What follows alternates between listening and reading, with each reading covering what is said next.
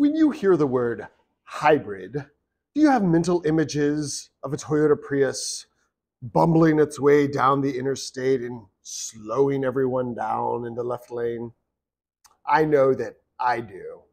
But good news, hybrids are no longer categorized just as boring electric vehicles. They now are associated with cigar styles. And today's smoke that we are reviewing right here is one of these hybridized cigars. Here we have Sky Moon by Warped Cigars, a Corona-sized belicoso from Nicaragua that is fairly rare. You really don't see a lot of belicosos with that rounded cap coming in this ring gauge.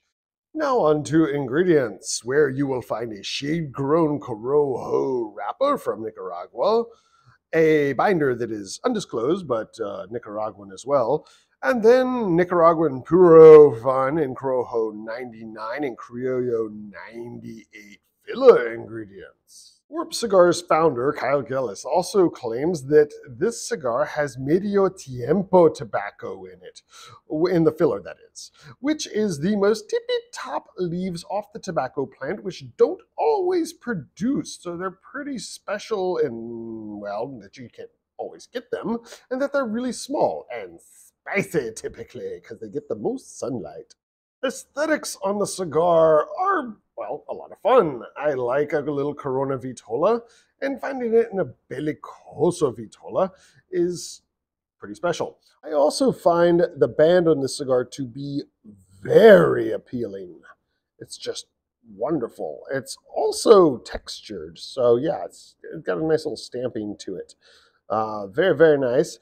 As well as the color. Nice, clean sheen, a little oil to it, not too much. And construction feels tight. Not too tight, but still a little on the snugger side. The only construction complaint that I have is right here near the foot on this particular stick. The seam is just a little bit off and it folded in a strange way. It should be tucked tightly underneath and it's kind of exposed.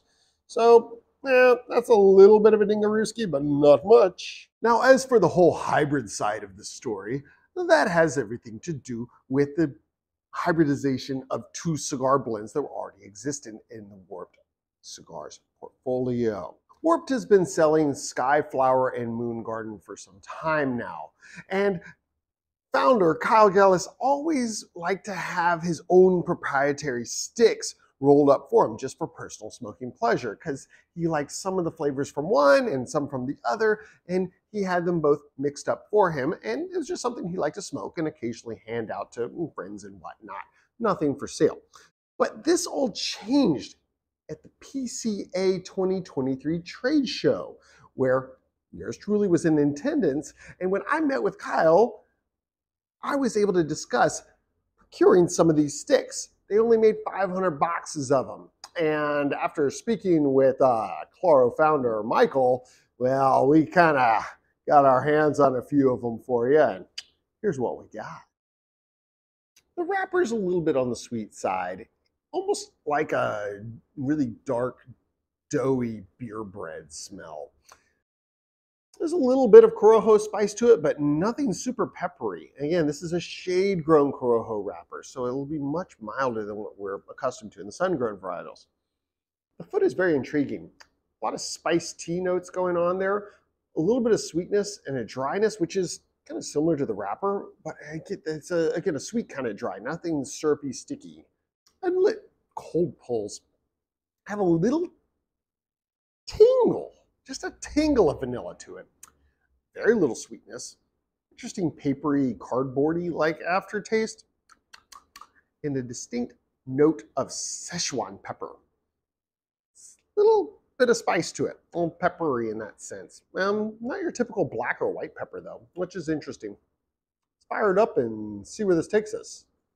Shall we?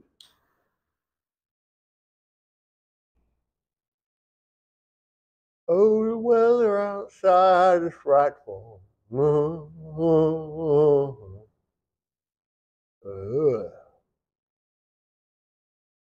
we get any further into this cigar, let me explain a few things about it.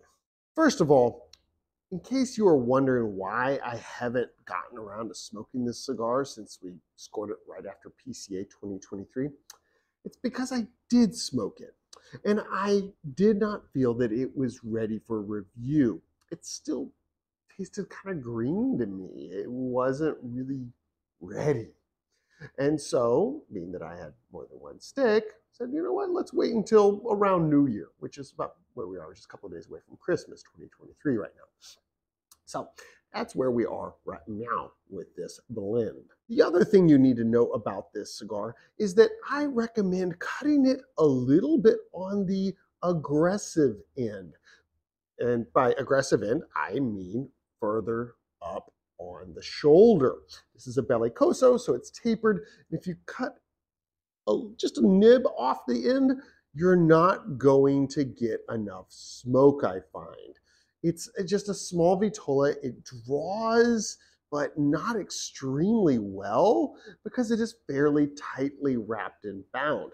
So just keep that in mind, that if you cut conservatively, you may need a secondary cut if you don't get a pull, or at least one that's not fluid enough for you. Well, I know that you're supposed to be part sky flower, but that's not the type of flowering we had in mind, damn it. Ah. I'm glad I waited and let this one age for another 4 or 5 months. Much better than the first smoke. Much cleaner, more round, more balanced tasting, and not as sharp. It still is sharp on the retrohale. There's definitely that Szechuan peppercorn note on the nose, as well as a hefty bit of that corojo spice that we know. But that criollo, 98, earthy, kind of sweeter, round flavor comes through and makes for a very nice finish to the cigar. It leaves a very sweet coating on the palate that 4, 5, 10 seconds later, you can still detect, especially on the back part of the mouth and the tongue. You really just kind of coats it almost like a syrup. It's pretty pleasant, and with the spice notes that I'm picking up right now on the first few minutes of the cigar, makes for a very nice beginning. Again, glad I aged and waited on this one. That is just right on and then some in my book right now. Very, very tasty shade-grown corojo subtleness, and the criollo is really shining at this moment in the cigar. Sticky, sweet. Again, that beer bread, that sweet beer bread taste is really what I'm getting. It's like there's a splash of molasses in it. Very wonderful. You know what's also wonderful is how the burn has fixed itself. I'm one of those guys who is not trigger happy at all with the torch lighter. Some people see a wave in the cigar or a little bit of a flake forming or just an uneven burn line of some sort, and they just touch up, torch it, fix it. Not me. I like to see if a cigar will fix itself, because that kind of is a testament to the construction of the smoke, but also just to kind of see how it was, formulated. And also, if it does really cause an issue, then you do a touch up along the way as necessary. Well, as you can clearly tell, smoke production is not an issue with this cigar, even though construction was a little bit of a problem. I did eventually have to touch up that back section of the cigar after ashing off the majority of the first third. Speaking of first thirds, let's discuss that for a moment, shall we? As you move through the first third and your palate adjusts to all of those sweet beer bread molasses-like notes, and your olfactory senses upstairs in the schnoz begin to recognize more and more of the corojo shade-grown spice that's inside this cigar, that medio tiempo, sun-grown itty-bitty leaf that I mentioned earlier that's inside the filler begins to ratchet things up again and again. Each retrohale gets a little spicier than the last, which for corojo fans like myself is a delight. Very nice little contrast to the sweetness going on inside of the cigar. Nothing outrageous, just nice, even, sweet and spicy concoction. thrown in with a little bit of a salted roasted peanut taste. Not buttered peanuts, but like the whole, peanut still in the shell that's salted and roasted, when you go to Logan's Roadhouse and you throw that crap on the floor. Yeah, that kind of salted peanut taste. Not prominent, just a little bit toward that back part of the palate after you exhale, but it is notable. Okay, so Corojo spice fans will rejoice. Oh, man, the retrohales are spicy. And that's part of that medio tiempo that I made mention of just a few moments ago. There's also more of that Szechuan pepper-like note. It just kind of comes and goes, but when it comes to something comparable, that's probably the closest I could find. Maybe a little bit of black pepper, but there's a little bit more heat behind this cigar than just that. There's also that peanut taste that's becoming a little more oily. It kind of coats the palate on every corner. And with that note, you get salted taste. Again, it's like peanut butter. That's probably the closest thing I could compare it to right now. It's still not the most primary flavor profile, but it's there. It's hard to ignore. Final third flavor profiles are very floral. There's a cedar note that comes with these aromatics and flavors. This provides for a very nice little finishing transition that lightens things up when typically cigars get a little darker. Now we'll have to see if that continues as we move further through and into parting puffs, but right now it's a much lighter note than before. The spice is still there, but the sweetness has died back and it's a little drier. And as you can tell, smoke production continues to be fairly solid. I'm glad that I was a little more aggressive with my cut on this one round. All right, beautiful band. It's time to say goodbye. That was easy.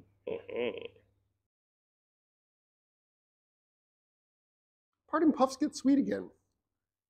They're like criollos, letting you know, oh, I'm still here and I still want to party for a bit before you put me out. Not so much peanuts anymore, more of a heavier, darker roasted walnut flavor. And a little charry too, almost like burnt wet wood, which lets me know it's time to put this blend down. So, what did I think of the Sky Moon? Not phenomenal, but good. It had its issues, more on the construction side than in the flavor profile side.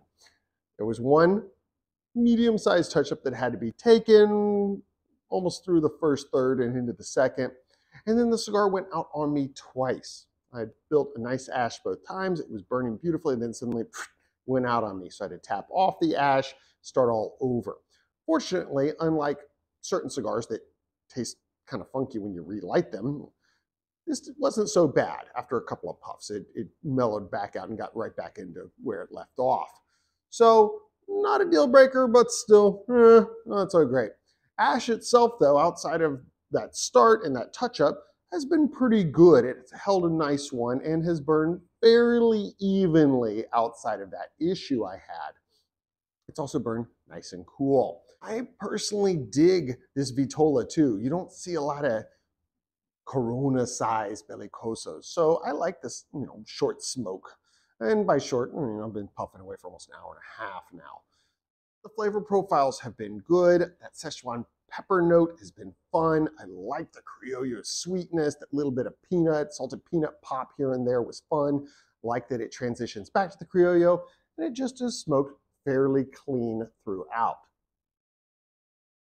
Speaking of smoke, the smoke production on the cigar has been outstanding, despite me being a little bit concerned about that and how tightly it was wrapped and filled. The wrapper itself, though, is kind of a fragile thing. It is a shade-grown corojo, so it's kind of delicate. I found it flaking out in areas and just scuffing up a little too easily. Luckily, the cigar band came off very cleanly, so didn't have any issues in that regard.